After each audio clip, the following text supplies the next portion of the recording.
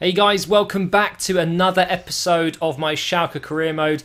First of all, I've got to say sorry, this episode has been delayed so much because of all the FIFA 15 news and things like that. But don't worry, I'm still playing this Schalke career mode. I'm going to be uploading it until the very end. Just took a little bit of a break, I guess. And here is the episode, is it 36 now? My God, 36 episodes. Feels like I've been doing it for so long when actually it's only been, I think, over a month now. So pretty good going there.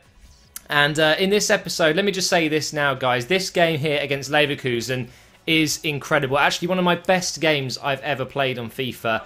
And I don't necessarily win it, just saying that. It's just end-to-end, fast gameplay, loads of goals, really nice passing, and just in general, a really good game to watch. So I hope you enjoy this. I played this at 3 in the morning last night. Normally, I play like absolute shit when I'm tired, but for some reason, I was on it last night. And just look at this bit of play. Like, how often do you see a lovely chipped ball through in, a volley onto the post, and then a follow-up finish? I mean, that pass there from Cavani was inch perfect. Such a shame Firmino couldn't finish it. But luckily enough, someone was on hand, and that someone was Hoga to push the ball into the net. The empty net, pretty much. The keeper maybe could have done better, but maybe not. And again, just beautiful play with Cavani and Firmino there. They are great together. They really are.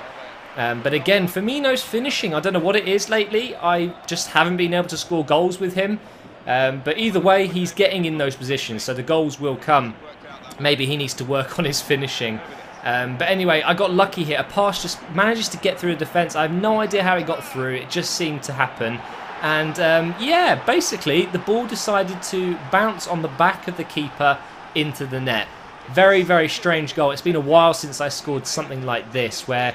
Great volley, by the way. Just, I'm so lucky to see that one go in. And that made it 2-0 just before half-time. But they had their final chance of the first half here. Lovely play from Hernandez here. He is such a pain in the arse to mark. Lovely chip ball. And wasn't able to clear it. Such a shame, because it would have been a nice 2-0 half-time lead. But now it's been halved. It's 2-1. And tried a cheeky kickoff glitch there, which didn't quite work out for me. I'm not very good at it. Maybe I would need to practice, but it's a bit cheeky, so I won't be doing that. I just fancied having a go at it to make it back to 2-goal difference. But either way, we did go in at half-time, winning the game by 1 goal or 2 goals. It doesn't really matter in the end as long as you're winning. And basically, in the second half, I just wanted to play as well as I had been in the first because I wanted more goals. And there is another example of the beautiful play between Cavani and Firmino. They just link up so well together. Beautiful goal from Cavani as well. Lovely dinked header. But my attack was good. My defence wasn't. Surprise, surprise, guys. My defending was shocking. And they make it through on goal there. Very easy finish in the end. Fairman, I don't know what's up with him this season. Last season he was a bit dodgy sometimes. This season he's been so inconsistent. Sometimes he's brilliant. And then sometimes he is awful. Just look at that. He's dived about a second after the ball's gone past him. Very, very, very annoying. Hopefully in FIFA 15, obviously with all these goalkeeper improvements, which I uploaded a video, by the way, if you want to go ahead and watch that on my channel. Hopefully they're a bit better. But this, again, guys, we're going to have to do a vote in the comments below. Which goal was the best one in this game? Was it this goal to make it 4-2? I think it is. I'm not sure there is a better goal in this gameplay than this lovely chip here. Volland grabs the ball, passes it across. First time chip. I mean, look at the accuracy. It's literally into the side netting there on the inside, of course. Absolutely perfection. There's no way any keeper in this game is going to say that. He can just watch it bounce in. Very unfortunate for him, I guess, but very fortunate for me that I was able to score it because it is a very, very difficult thing to do. The first time chips there. You need to sometimes adjust your player to get it right, but... Again, though, defending lets me down. Abel Hernandez gets through on goal. He scored against me last season, and he scored against me this season as well. Just have no idea how he got away from my defender there, and I have no idea how the ball got through as well, but it's okay. We're winning 4-3 at that point, and I held it out until the end, and we got the victory. So a massive 7-goal thriller, lots of beautiful goals. I think one of the best games I've had this season in terms of entertainment, and I managed to win it, which was brilliant. And now we're moving into the last game before the end of the transfer window. Of course, I signed Danilo, and that was the last signing I'm ever going to make on this career mode because obviously I'm finishing at the end of this season. and just wants to get rid of all these games in the window and finish up January so we can see how much has been spent on players, where the big moves have been. I think at the end you're going to see some very big movements from some of the big European clubs around the world.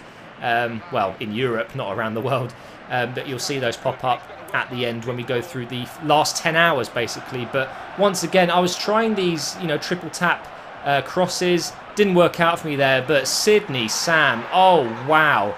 Is that better than Cavani's goal? That's another thing we need to discuss. I love knowing which goals are better, because at the end of this series, I do think I want to do some sort of, awards video, talking about the best goals, best assists, and things like that. This should be up there. I mean, the way it's gone in, oh, beautiful. There's another goal coming up. Just you wait. An even better one. I think possibly the best one of the series so far. That's coming up, so you've got something to look forward to in the next minute or so. I was just trying to get a few more goals before half-time once again, because I'm not scoring enough in general, let alone the first half. And after scoring a beautiful goal, Sam goes down and he's injured, which is a right pain in the arse. And we'll see at the end how long he'll be out for as well. But I decided not to sub him straight away. I wanted to see if he could kind of run the injury off. But it didn't seem that way, so I will make a change. And the referee decided to blow his whistle in a really inconvenient time there. Absolute bollocks. Look at this pass, though. That is beautiful to Firmino. Cuts inside there. Lovely pass to Cavani, but he's unable to get the header on target there. Comes off the defender's head instead. And Ibarbo, man, I've got to stop giving away the ball in defence. I don't know what's going wrong with me there. Just, again, giving the ball away very cheaply. Poor defending once again, allowing teams to get back in the game. Very, very unfortunate. But it's my own fault, Look at that. Just such a simple thing. Just clear the ball. No need to pass it out. And, of course, they score from it. It's very frustrating. But anyway, the goal's coming, guys. Get excited. It's coming. Draxler with a great attempt there, blocked. Then Zelalem picks it up, and he hits the ball across the keeper. Now, that one does go in. It's not the goal I'm talking about. It's a beautiful finish from Zelalem, the youngster, who obviously didn't start off very well this season with his red card, but I've given him some more game time. He's now 72 overall, I think, so he's able to do things like this. Lovely bit of dribbling and a lovely shot across goal. But the goal that you want to see is coming up soon. They unfortunately do get back in the game once again. Not necessarily poor defending, just a very good pass from their team there to split my defence. But here we go, counter-attacking football at its best. Headed out, up to Draxler. Does a very heavy touch here. Didn't mean to do that too heavily, but I managed to keep the ball there to Cavani. Lovely pass up to Firmino. He threads it back into Cavani, takes the touch and smashes it. Holy shit, the ball didn't even look like it went in at first, but look at that. Absolute rocket into the top left corner. Honestly, one of the best goals I think I've scored. It's so satisfying seeing it bounce back out of the goal. Still a goal. And no goal line technology needed there to see that one went in. You did see the side netting a little bit ruffle up. Am I going to give it away in the last minute? Luckily not. We do manage to hold on there. 3-2 was the result. Another great game full of goals there. And not just goals, but beautiful goals. So hopefully you've enjoyed all of those. Let's get through the last 10 hours of the window here. You can see Pato's gone to Man City there. We've got Junior Malanda, who's gone to Dortmund. A few big moves there. You've got Dos Santos going to Fiorentina, but there'll be some bigger ones coming through. Here we get an international manager offer for Russia, and here is the injury that Sam suffered. He's going to be out for 3 weeks. A little bit unfortunate timing, but we have lots of players who can fill in the gaps there. Lots of good players everywhere, pretty much. But anyway, not much was going on in the window for me. I think I got one offer, and that was Firmino. But boom, there's the big move. Look at that. Neuer to Real Madrid for 31.5 million. That's crazy. There's the offer from Man City for Firmino, which obviously I'm going to decline.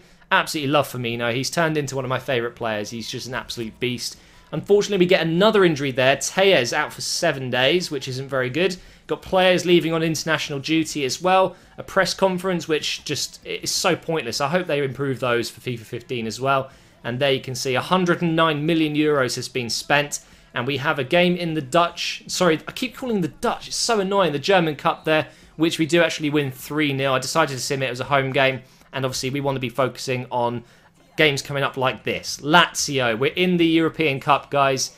We need to win this. The Euro League is now the only thing left, really, including the German Cup and League, that I would like to win. So there you go. I hope you've enjoyed the video. If you did, please leave a like rating, guys. And I'll see you in the new episode soon.